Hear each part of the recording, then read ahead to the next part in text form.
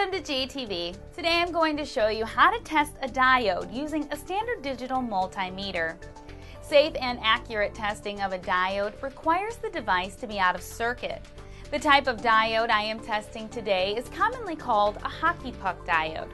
A diode is like an electronic switch. It can be turned on when rated voltage is applied, commonly around 0.6 volts for a silicon diode, and it allows current to flow in one direction and blocks current from flowing in the opposite direction. When checking the condition of a diode or transistor junction, a multimeter is the preferred instrument versus an analog voltmeter, or VOM. The VOM can give widely varying readings and can drive undesirable current levels of up to 50 milliamps through the junction. Many brands of digital multimeters have models that include a diode test function.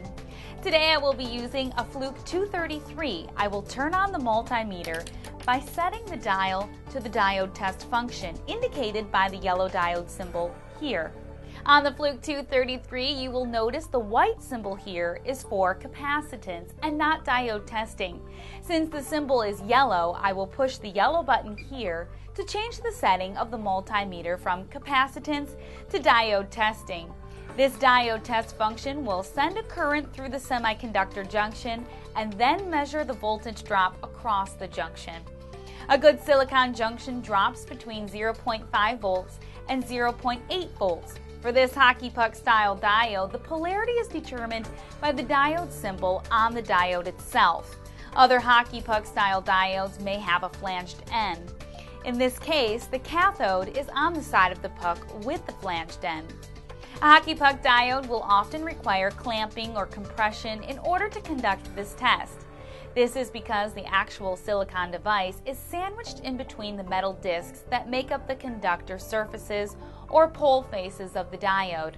There is no mechanical bond connecting the silicon device to the discs.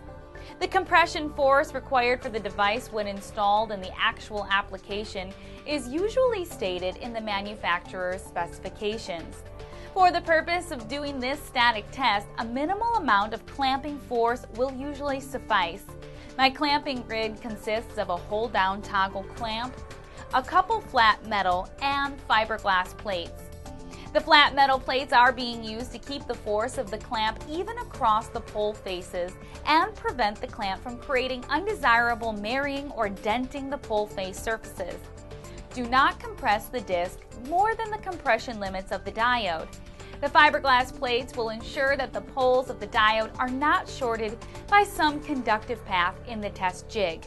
Now that my diode is ready, I will plug in my leads. The red probe should be plugged into the appropriate positive test terminal on the multimeter, and the black probe should be plugged into the common terminal. Now I will place the positive probe on the anode and the negative probe on the cathode. In this case, I'm looking for a voltage drop of about 0.4 and I'm listening for a short beep. This reading indicates that the diode has passed this portion of the test. Now if I were to see an open or short circuit, this would indicate a bad diode. An open diode appears on the multimeter with the same indication you would have with the probes not touching anything. The OL on the display indicates open leads or no continuity. A shorted diode appears on the multimeter with the same indication you would have with the probes contacting each other directly. The 0.000 on the display and the long continuous beep indicates a zero voltage drop. A shorted or open diode clearly indicates that the diode is bad. For the second test, I'm going to reverse my leads. I will place the positive probe on the cathode and the negative probe on the anode. I should get an open reading indicated by an OL on the display like this. This reading indicates that the diode has passed the second part of the test.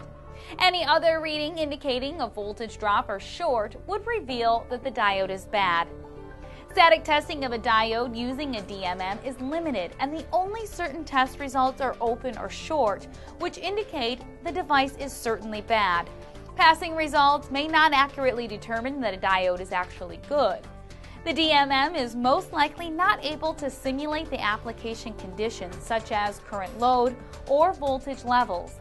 A diode that fails in the actual application environment may very well pass these limited DMM static tests. Regardless of these limitations, static tests like these are very helpful during the process of troubleshooting electronic circuits. Diodes and multimeters such as the Fluke 233 along with thousands of other products and services are available at Galco.com.